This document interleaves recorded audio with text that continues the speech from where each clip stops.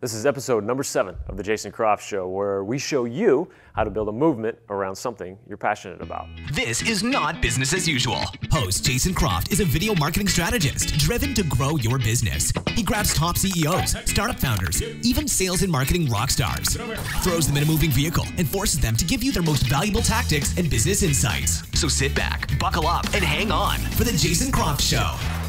Welcome to episode number 7. If you haven't done so yet, make sure you check out my last 2 episodes with Ken Koo. He filled us in on Bridge Alliance, which is what he's created to tackle the incredibly large and complex need and profitable opportunities of merging large corporations and innovative startups. For the show today, we've got something a little different. This interview was done at the Grove during Startup Week in Dallas, Texas this year. I had the great fortune to interview Jillian Jordan in front of a live audience at that beautiful co-working space. Jillian has launched the Great Seed Bomb. Her goal is to build a nationwide movement around the massive importance of bees and other pollinating insects. But this isn't some pass out flyers and let's chat about it education session. Jillian is all about action. Find out how the Great Seed Bomb is empowering large numbers of people to affect major change. Welcome, everybody. We're talking to the wonderful Jillian Jordan. Uh-oh, I see someone in the back that should not be here. Welcome to us. So let's get talking. Sure. Let's talk the Great Seed Bomb. Okay, yeah. A little bit. Let's tell us what that is, and then I want to dive into your past. Yeah, fair enough. That got you there. So Yeah, tell me a little bit about it. So it's deceptively simple, but it is a bike ride for bees and Monarch. It's a fundraising bike ride, and we distribute, which is like as we're riding our bikes, we toss seed bombs off the bike, and it has compost, clay, and milkweed seeds, as well as native non-GMO wildflower seeds. Awesome. It's to Why? combat habitat fragmentation. So What does this that is mean? an issue that came to me. I was working at UNT actually. I was the director of advertising, and I was doing a research series with our environmental program, which was actually pretty strong. And I met Jessica Beckham, who is a PhD student, and she told me, as I was interviewing her for this ad, that there was a lot of issues. Everybody was concentrated on the honeybee situation. But truthfully, native bees and bumblebees are also struggling. And they pollinate sometimes 3 to 10 times more effectively than honeybees. So if you don't want just honey, mason bees, solitary bees are also known as, and bumblebees, there's tons of species that are native to the US. And they're struggling with habitat, not just for nourishment, like in the nectar and with wildflowers, but also with homes. So for instance, nature takes care of that naturally. You'll have a flood, and a tree will fall down, and we'll instantly manicure it because we're used to manicured things, and we're like, we're going to do a cleanup, so we'll pick up all the old wood. And truth be told, that's actually a really good habitat for our mason bees and bumblebees. Now they have these bee habitats that you can get for your yard, where it's just a series of tubes, and they build their homes in there. But yeah, so habitat fragmentation is just a lot of, we do overdevelopment. Our yards are actually a problem. They're not suitable for native pollinators in many cases, and they take up a lot of water. There's ongoing issues. So. But what's the big picture of so what? So because, what? Because I think that, you know what I mean? Right. And Yeah. I'm just now, even in the last few months, was the first time I really got that picture at all. Right. To even, this is something that's Okay. serious, Yeah, right? no, so one thing is we're dealing with 60% less bees than we were in like 1967. So even though our population is more than doubled, our food sources, 1 out of 3 bites, you've heard, comes from bees or pollinators. Oh, wow. So when you have 60% of those, no longer there and dying from all different types of things, not just, the colony collapse disorder, we talk about the mites and the herbicides, glyphosate and such, that is, there's some pesticides that are taking them out. But in addition to that, it's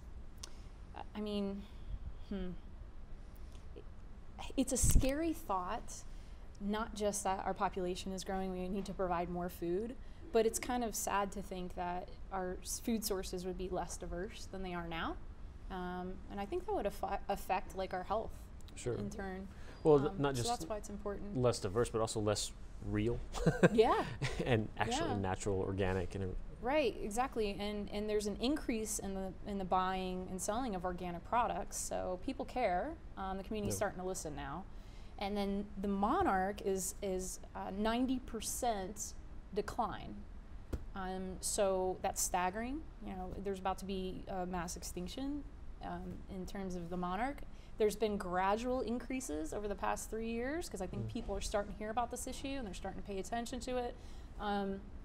Even the White House put out the task force for pollinators. So there are definitely, people know about it, politicians know about it, but we don't want to see, you know, something as iconic as the Monarch die off. So I think that's symbolic to a lot of people. It's one of it's the insect that migrates the longest distance. At least I think there's one other, but it's one of the, definitely one of the top three. And so losing the iconic Monarch, they're good pollinators as well, but all the bees, all the other pollinators, like we talk about beetles as well. There's a lot of beetles, hummingbirds, bats, these are all pollinators. So if we're affecting them with the stuff we're spraying, it's a concern. I mean, that trickles up, not a trickle, right? But it goes, I mean, that's your whole ecosystem, right? I mean, it's not just that particular these species. are small things. It's weird to think that like human beings could die off because of something so small, but it's a trick. You're right. It's a trickle effect. You know, we lose the bees, we lose you know, food and such for other insects and species in the ecosystem. You're right. So it affects from the bottom up. Right. And they're an indicator species, so it's showing that when these things die, it's an indication of a larger problem. Gotcha. You know, something before I started this, you know, my background's in marketing and advertising, and I did nonprofit PR. I mean, before I started this, I don't think I realized the severity of the issue. And one of the things that was a red flag for me is that glyphosate, which is commonly, you know, Roundup, it's found in Roundup, is in 75% of rain samples, and it's a known carcinogen. It's been directly linked to things like breast cancer. So this is a health issue. Right. So the reason we're doing this, you know, a bike ride that distributes C-bombs is not going to save the bees. What I'm trying to do is actually bigger than that. It's awareness of the issue. It's awareness of how we can help the issue. It's activism, essentially.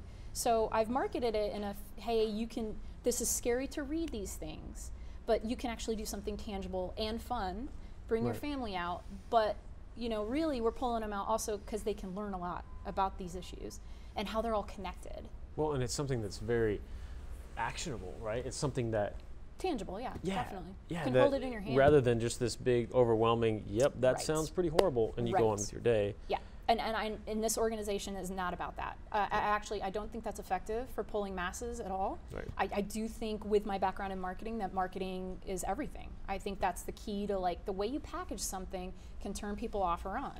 Sure. So, and I was very cognizant of that. I knew the branding would be important. I knew the way we talked about it would be important. So it was not this, you know, bees are dying, oh my God, we're all gonna die. I didn't want to do that to people. I wanted to be like, look, this is an issue. Have you felt concerned about this too? Join your tribe, let's go on a bike ride. You know, let's do something, at least a little something about it. Right.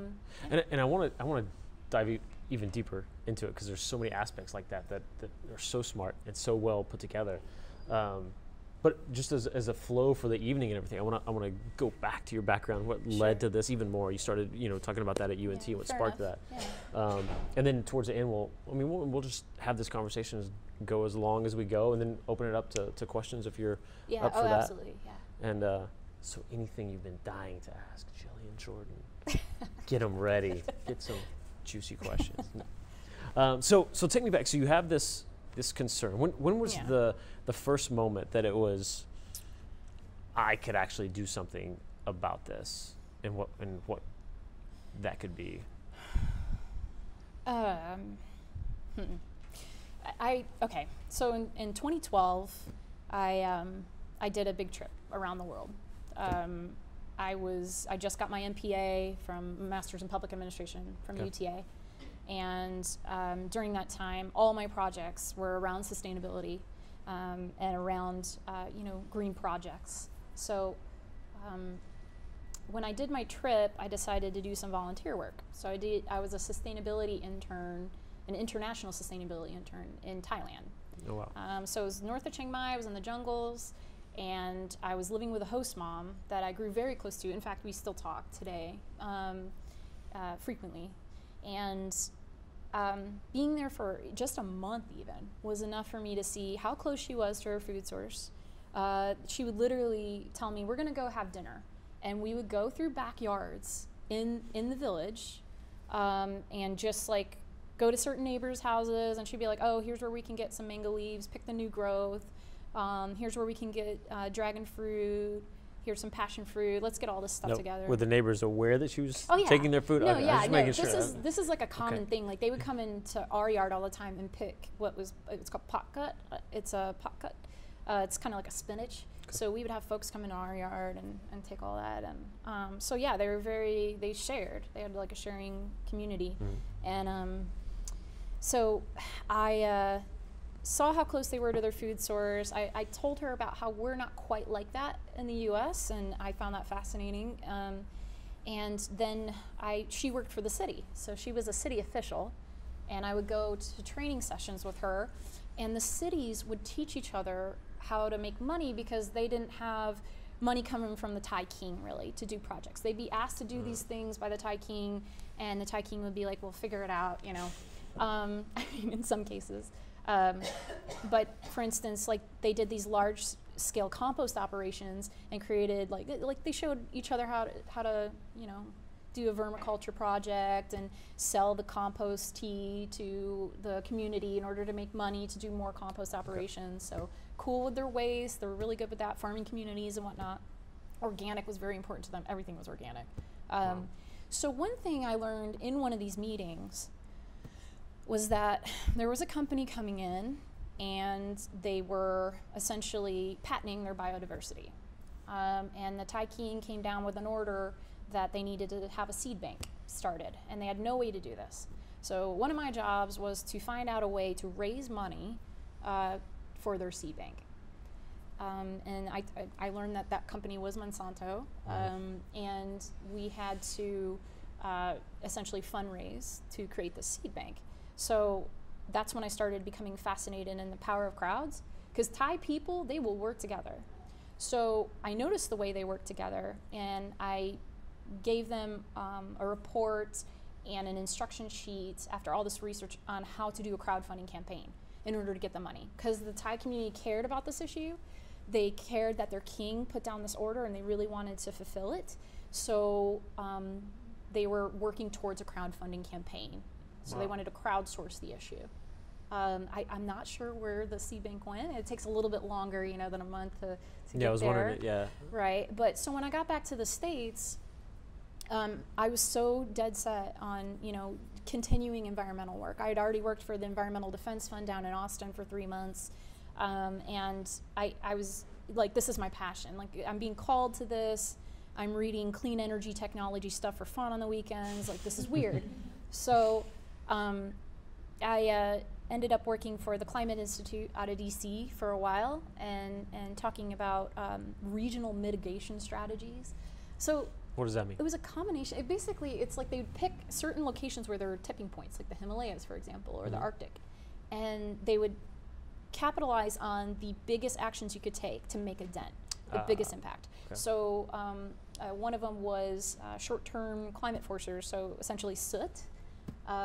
Was a problem when people had their cook stoves, so they started switching out cook stoves with clean cook stoves. Yeah, so things of that nature. I guess it was a combination of all of this that made me come to this idea. Right. Well, it's all very empowering too when you're in the middle of it and you see firsthand in Thailand and even then all these other steps. Oh, I can actually do something. Exactly. Yeah. And I don't think I got to a point where I was like, I'm going to die doing this. Like, that's how, like, I got back to Dallas and I was like, that's it. Like, I'm going to do environmental work even if I have to create my own organization to do it. And that's essentially what I did.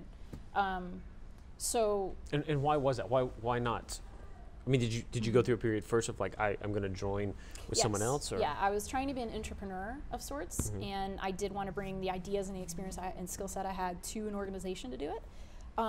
It took a while, especially in Dallas. I mean, to be honest, and I went to Texas Trees Foundation, and the CEO there was like a real inspiration for me, because I told her about an idea I had. I'm like, look, you can see income inequality from space. Let's do something about it. And she goes, funny enough, Dallas doesn't have that problem, because she's like, South Dallas is just fine when it comes to trees. The North Dallas section is where we have, you know, like overdevelopment and heat index issues and or like heat islands and whatnot. So she goes, look, can you move? She's from Minnesota. And she's like, look, can you move to Minnesota and people will take you right in, you'll find your tribe? Yes. She's like, but they need you here. She's like, Dallas needs you. So I'm not originally from here, I'm from upstate New York. But so I'm accustomed to having natural beauty and loving it and protecting it. So that's what I can bring to Dallas. And I was small potatoes, of course. You know, I came back and I'm like, okay, I don't have a job, I just traveled the world. But I really want to do something. And learning about, you know, Jessica Beckham's research, and then I was volunteering with the BRIT, the Botanical Research Institute of Texas. They're awesome. They're in Fort Worth, and you know, I was reading botanical journals from like the 1600s and building seed bombs with kids on the weekends, and watching the light bulb with the kids just from like rolling a little bit of mud in their hands. And they're like, oh, so I throw this in my backyard and stuff grows? I'm like, yeah, you throw a couple back there and one of them or two of them is probably going to grow into something. Yeah, exactly. And it's an ancient agricultural method. It's not a new thing, but it's fun and it's easy and it's tangible and everyone can do it. So one day I had an aha moment watching CBS Sunday Morning, because it's all good with Charles Osgood. He is totally my inspiration. I love that man. So I was watching that, and over coffee, I'd actually built a company called Hub and Spoke Collaborative, which was crowdfunding consulting, and it was I was going to have a co-working space similar to this one in Fort Worth. That was social enterprise and social entrepreneurs in a co-working space, since we don't have that out there. But then my attention turned to this project more so. Okay. So I was like, what if, you know, we did an event, and like Color Run makes $90 million a year, which is absurd. And then they have Warrior Dash, which makes I think $75 million a year. What if we were to turn that on its head and make it a social enterprise and make that money go to these organizations, hyper local, that are doing habitat restoration work? So that's a great insight to that, because I've been watching that for the last couple of years. I mean, it's a fad, really. It is. I mean, yeah. It's insane. Yeah, oh yeah, you got to grab onto it now, and I know that. And even like looking into it, it's like, well, okay, is there a charity component? No. No, those are for profit. Do you get anything? No. You just run and throw color around? Yep. People pay $50. I am guilty. 2012, when Color Run first came out, I'm like, okay, cultural appropriation of the Holy Festival. I guess I'll do that. So I did it, and I noticed that people were willing to pay $50. But I didn't like the way it was run and how this money was not going back to, you know, charitable organizations. Or any kind of, I mean, and I'm all for, I mean, they're geniuses, do it, but. Right. So I'm like, what could we do with 90 million coming in, or 75 million, not to say like. Sure. Wow. But tapping into that. Yeah, but tapping into that model, and then just adding an educational component to it, which this does. I mean, each stop even has a water sponsor, which is a free sponsorship, but I want you to bring an environmental learning activity. So we have stuff for the adults and stuff for the kids, and you know, you teach about, you know, xeriscaping in your lawn, and having a pollinator garden, and or having, you know, the bike economy, like teaching folks that bikes are my heart and they can solve a lot of things. Bikes are actually really good for the economy, because people stop 3 times more often riding through a city on a bike. And so you buy a lot more things become hyper local. It's community building. When you see folks on bikes, you're not separated by like car doors anymore, you know. So you'll stop and wave, or you'll chat with folks more. It's health conscious. It's also it saves carbon from lack of the transportation taken away from that, like driving cars all the time. So it's teaching about bike economy. It's teaching about like weeds can be beautiful. Milkweed, a lot of folks think they're kind of ugly when they don't know what they are. Right. But we have no monarchs if we don't have those, because the larvae are completely dependent on milkweed. Makes them taste bad to predators. Like their larvae eat all the milkweed, and it, essentially keeps them alive. And native is so important because a lot of folks have been planting tropical, for instance, tropical flowers and such, and monarchs love them. But what they'll do is they'll stop and feast a lot, and they won't move on. So that's caused problems in the migration and the biodiversity of the offspring and such. So that's been an issue. It's all these little things that I never knew about, that the deeper I dove into it, the more I was like, we could teach people all of this. And if you teach people, they learn to love something. And if they love something, they learn to protect it. Right. So there's a big educational component. So describe to me the actual project itself. I want to make sure everyone's on board and knows what that is, what the bike ride is. You're talking about pieces of it, but what is the big picture there of it? You do 15 miles on a bike, and you ride on, right now we have trail systems, but it'll probably end up like on highways and such eventually when we can, scale. And you throw like a regional seed mix that's approved. We have a seed expert on hand that approves those. He's from LELA, the Louisville Lake Environmental Learning Area. They were one of our beneficiaries at the last ride. So this last one was in Fort Worth. Fort Worth was excellent for this. We went right along the Trinity Trail, and it was 7 miles there, 7 miles back, so about 15 miles, well 7.5 miles.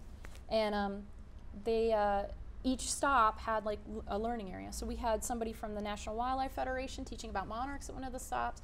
Kroger was giving out organic apples and bananas and such. Coconut water. I don't think that was organic. And then you'd fill up on the seed bombs again. So you kind of toss them we had like a fanny pack.